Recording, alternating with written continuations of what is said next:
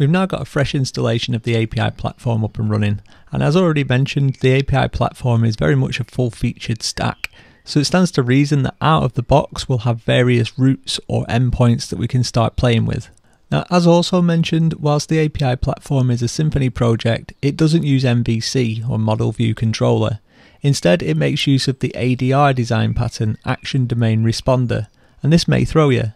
So where normally you may head to the source controllers directory, here you'll just find a .gitignore file. Likewise, looking at the config routes.yaml file, you're going to find a single entry in there, but it's commented out. There are a few other files here that you may think to check, but if you haven't given the documentation a once over, and you're just sort of playing around for the first time, you may be scratching your head at this point.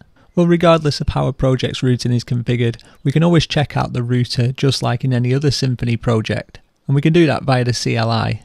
Now, as Docker is involved, this does add a layer of extra complexity to proceedings. I'm running a Docker ps-a here to see all the different Docker containers that are up and running. The output is really messy because I've got very little screen real estate to work with. On your own computer this should be a lot nicer. Even so, there are a lot of containers that are brought up as part of running the API platform. It's actually the PHP one that we want, because that is where, unsurprisingly, all our PHP code is going to run from. So we're going to look at a couple of ways to address this problem, where the problem being is that we want to get the output of a bin console debug router, but we need to get that output from the running PHP Docker container. I'm going to run the command docker compose exec, which will allow me to execute commands inside a running container. In this case, I want to execute a command inside the PHP container. And the command that I want to execute uses PHP, which is why we have PHP firstly as the container name, and then PHP again being the binary inside that container that we want to use, and then the typical bin console debug router command. And for clarity, we execute that command against the PHP container because that's the name of the service inside our Docker Compose YAML file. Now, executing commands in this way is not actually my preferred approach. I prefer to use a shell inside the running container. Doing this is fairly straightforward.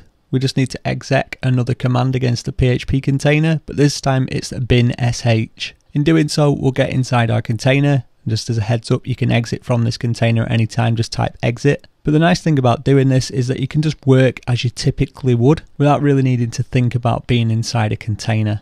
So whichever method you prefer, the next interesting thing to look at is the output of this debug router.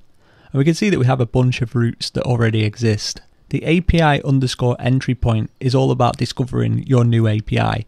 So whether you are you, as in the person who just created this brand new API platform instance, or you're a person from the internet accessing this interesting looking system for the first time, you need a way to discover all the available resources that this API offers. The thing is, humans are really just part of the equation. One super nice and maybe not so immediately obvious point is that our new API is auto-discoverable by computers. All this extra data helps consumers of our API better understand just what the heck we are intending to share, and also how to find their way around once inside our API. So we're going to start with the entry point. And the entry point, as in the API underscore entry point route, is the intended starting point. And in our case, and by default, it's the root of our API. Both the index and the format placeholders are optional. In other words, if we don't provide them, then the default root is just going to be a slash. Now, whilst the index placeholder is optional, if you do want to use it, then the value must be index. In other words, you must use /index.some format. You can't just use whatever format you like. And given that the available formats are currently JSON-LD, JSON and HTML, this means that the variations of the entry point are either index.jsonld, index.json or index.html. So for clarity, if you put your system out on the web under the URL of https://api.codereviewvideos.com, then your entry point is going to be api.codereviewvideos.com. In other words, don't overthink it. But if you really do want to know more, then there's a link in the show notes to the Hydra spec. Essentially, the entry point tells your API consumer what's available on your API.